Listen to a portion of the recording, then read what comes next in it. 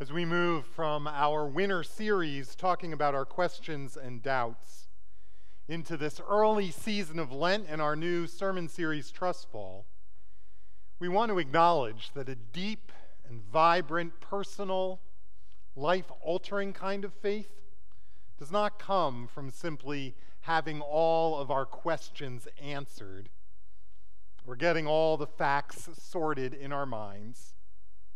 Our faith begins when we make a conscious decision to trust God, not only with our souls, but with our very lives. And so our scripture passage this morning comes from the last book in the Bible, from John's vision from the book of Revelation. And I think it is apropos to remind us that this vision comes, this is Jesus talking 60 years after he's died. This is Jesus' Spirit coming and talking to John with this timeless promise that Jesus continues to make to us today. Listen carefully for the word of God. Here I am. I stand at the door and knock. If anyone hears my voice and opens the door, I will come in and eat with that person, and they with me. This is the word of God for the people of God. We all come to faith in a lot of different ways for a lot of different reasons, don't we? Our intellect and reasoning knowledge can only take us so far. After all, there is a lot of stuff for us to know in this world. Like, I don't know if you knew that a pregnant goldfish is called a twit. Did you know that? Or that a jiffy is actually an honest-to-goodness unit of time. It's 1/100th of a second. Did you know that the pound key on your keyboard is called an octothorpe? Or that the dot over an I is called a tittle? You might not have known that.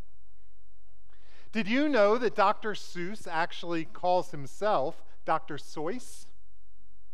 Or that whiteout, you know, that stuff we hardly ever use anymore, was invented by the mom of the Monkees guitarist Michael Nesmith? Or that a military salute comes from the Middle Ages, when knights used to parade past the kings and they would lift their visors so that the kings could see their face? There's always new stuff to learn. I had never heard this term quantum entanglement until we were doing the series last month. It's crazy, some of these scientific discoveries. I never knew that that was a thing since the time of Einstein, but it has everything to do with our concepts of prayer and interconnectedness and really the existence of God. I think I'm going to need to do a lot more thinking about that one. There is just a lot of stuff to know in this world. And especially when it comes to our faith, knowing stuff can only take us so far. I love some of the mistakes and misperceptions the kids make. Have you ever read any of those books, Kids Say the Darndest Things, or any of that? One group of third graders was asked what the epistles are. They said they were the wives of the apostles. And when asked who Noah's wife was, they said, Joan of Arc. The same group was asked about Lot's wife, and one little boy said, she was a pillar of salt by day, but a ball of fire by night. And when one 8-year-old girl was asked to describe what's unique about Christian marriage, she said, well, Christians are supposed to marry just one person. They call it monotony.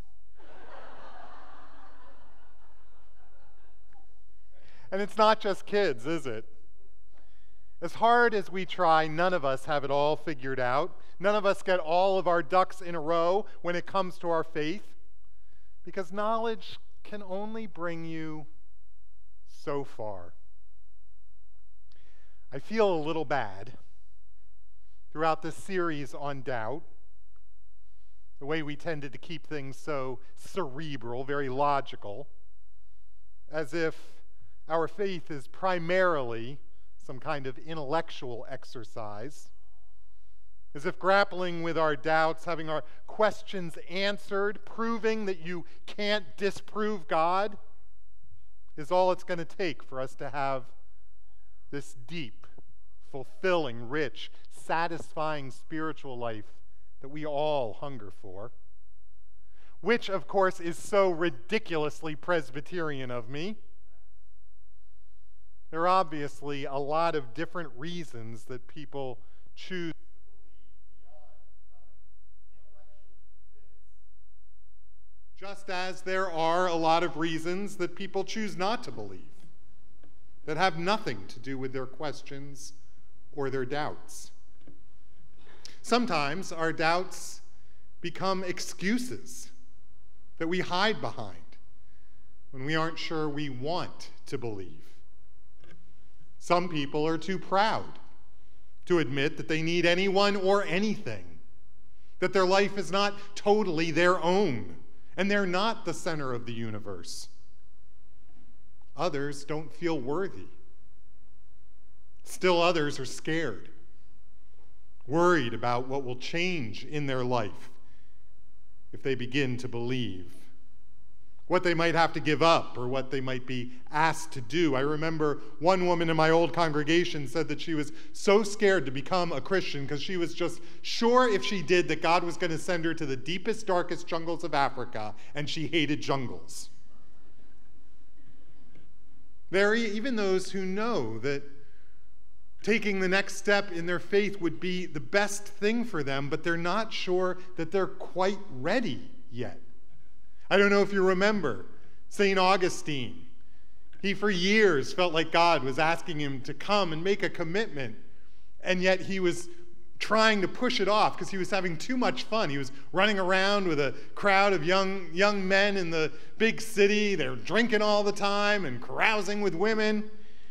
In his book, The Confessions of St. Augustine, he prays a very honest and very famous prayer where he says, God, make me chaste, but just not quite yet. People choose to believe for a lot of different reasons, and people choose not to believe for a lot of different reasons. But there's no question that belief is about a whole lot more than just becoming intellectually convinced. Since the beginning of time, most people on this earth, of every culture and continent, every century, time and place, have all shared this deep down, nagging, unshakable conviction that there has to be something more than just what we see, that someone or something has created them and put them here for a reason, and that the central goal in life is to somehow come back into relationship with their Creator.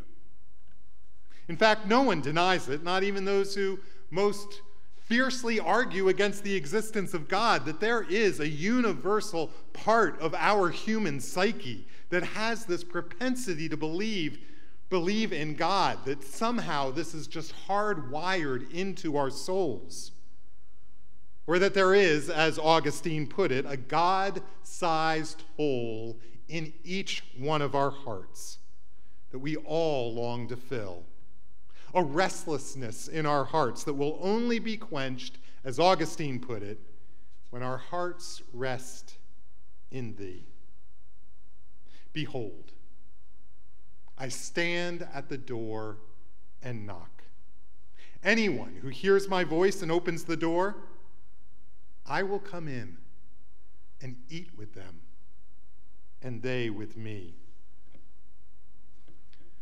Others come to faith, come to Christ when they're at their wits' end, not sure where else to turn.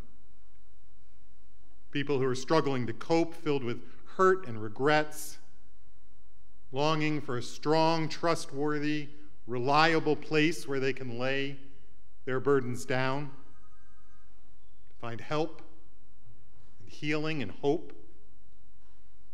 For them, it's often Christ's offer that's irresistible. Come to me, all of you who are weary and heavily burdened, and I will give you rest. Take my yoke upon you and learn from me, for I am gentle and humble in heart, and you will find rest for your souls. For my yoke is easy, and my burden is light.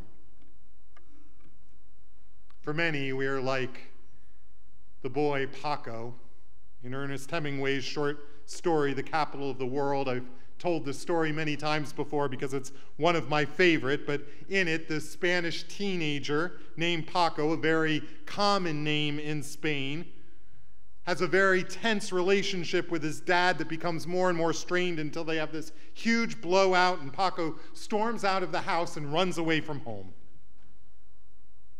His dad ends up launching this massive search to try to find him, but to no avail. And finally, after a couple of years, when he's totally desperate, he takes out an ad in the main newspaper in Madrid saying, "Paco, please meet me in front of the square of the newspaper office at noon on Friday. All is forgiven." And when the dad arrives at the plaza, it is packed with 800 Pacos, all seeking the forgiveness of their fathers. Because this is our story. This is the human story. For so many, there is this sense that something vital is missing in our lives until we fill that void with a relationship with God. But for others, it really is as simple as just laying our questions and doubts down, not giving up on them, but putting them to the side, putting them on a shelf so that we can be free to live as if God were real, so we can be free to live the life that we've always wanted. When I was down in Houston, Vic Pence was the pastor at First Pres in Houston before moving to Peachtree in Atlanta. And when Vic was in Houston, he told me the story of a man, a college professor, who had made an appointment to come in and talk to him about all of his questions and doubts. And after a long conversation, Vic ended up giving him a copy of C.S. Lewis's Mere Christianity. Any of you know that one? And the Screwtape Letters. Definitely the thinking person's rationalizations on how to believe while keeping your intellectual integrity. And a few weeks later, the man came back in to see Vic, and he announced, "I have become a Christian." And Vic said, "I knew it. It was C.S. Lewis, wasn't it? He works every time." But the man said, "No, actually, it was a dream." Vic said, "A dream?" He said, "Well, maybe it was more of a vision, but it felt an awful lot like a dream." He said, "But it was so real. I dreamt that I was walking down this long corridor carrying this huge backpack on my back. And at the end of the hallway, I came to a door, and through that door, I saw the most beautiful room I've ever seen in my life. There were all these people in it, and they were laughing and talking and having the time of their lives. It was all flooded with light and love." And he said, "I knew immediately that in that room was everything I ever wanted in life. And so I tried to go in, but I couldn't, because my backpack was too big to fit through the doorway. I tried turning sideways, but it was too large and bulky and it wouldn't fit through." And then he said, "But then it hit me like a ton of bricks. Suddenly it all became so clear. That backpack was filled with all of my doubts and questions about the faith, all of my fears and concerns that were keeping me from committing my life to God, from stepping through that door, from having the life I wanted." And Vic said, "So what did you do?" And the man said, "It was the most amazing thing. As I was straining and squeezing and tugging and pulling, I suddenly heard this calm, kind, crystal clear voice that just simply said, just take the backpack off. And so I took it off. And I left it. Right there in the hallway, right next to the door. I just left it there and walked inside. It was the easiest thing I've ever done in my life. I knew that backpack wasn't going anywhere. I knew it would be right there anytime I wanted to come back and explore or revisit my doubts or my questions. But I was not going to let it keep me out of that room 1 minute longer. And ever since, I just feel like I've been living inside of that room, and it is like all of my dreams have come true. Behold, I stand at the door and knock. If anyone hears my voice and opens the door, I will come in and eat with them, and they with me. I really do want to apologize if we have ever given you the impression, especially during these last 6 weeks, that all we have to do is get it all figured out, find adequate answers to our questions, dispel our doubts, and that will be the same thing as stepping into the room. As we said a couple times over this last series, believers and unbelievers, we all have the exact same inconclusive, contradictory evidence for and against the existence of God. But at some point, each of us needs to make a choice. The backpack is never going away, but only we can choose if we're going to wear it or not, if we're going to allow it to keep us out of the room and the life we've always wanted. I want to be really clear here. There is a world of difference between believing in marriage and getting married. Between acknowledging that the person standing in front of you loves you and you love them and you're soulmates, and actually standing up and making promises to them and committing your life to them. At some point, our faith has to take that all-important 10-inch journey from being something we do up here to something we commit our lives to in here. To a certain kind of life, a certain way of living, a certain way of orientating our entire being. Now, for some people, that is a gigantic, extremely emotional decision that entails a complete 180-degree turn, a whole new life, a total change to everything. But for others, it's as simple as making a decision to commit our lives to the thing that we have always believed. Because again, let me be very clear, hopefully clearer than we Presbyterians usually are, that this faith of ours, it becomes faith. It begins to make a difference in our lives, not when we begin to believe, but when we decide to say yes and open that door, to put down that backpack, when we decide to take what Kierkegaard called the leap of faith. My old youth pastor used to call it the Nestea plunge. Anyone remember those commercials way back when? For the purposes of this series, we're calling it Trust Fall. I don't know if you all remember that. Ever did any of those on some corporate retreat or Christian youth camp? You stand straight with your arms crossed across your chest.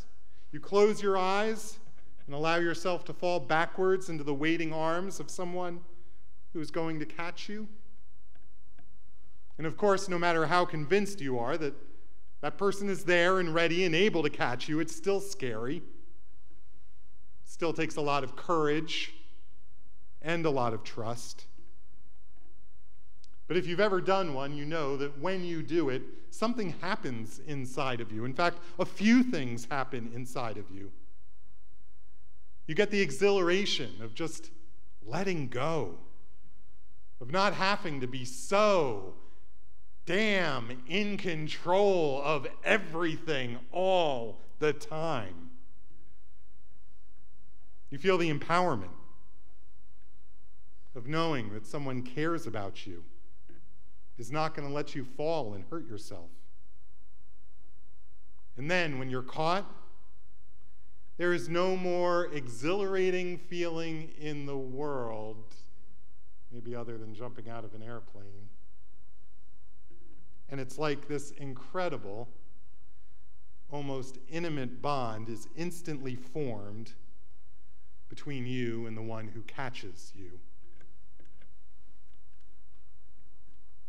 There is something about this season of Lent that opens the door to a very different kind of spiritual growth than at any other time during the church year. For many, these 40 days offer a unique opportunity for a very personal spiritual renewal and deepening sense of God's intimacy in our lives. May you be reminded in these next few weeks that you are not so much a person who has a soul as you are a soul that happens to have a person or a body. That there is an inner you, and then there is the outer you. And the outer you is getting a little older and falling apart a little bit more each and every day, as I notice whenever I look in the mirror. But that the inner you can be renewed day by day if you're willing to really pay attention to the part of you that is eternal.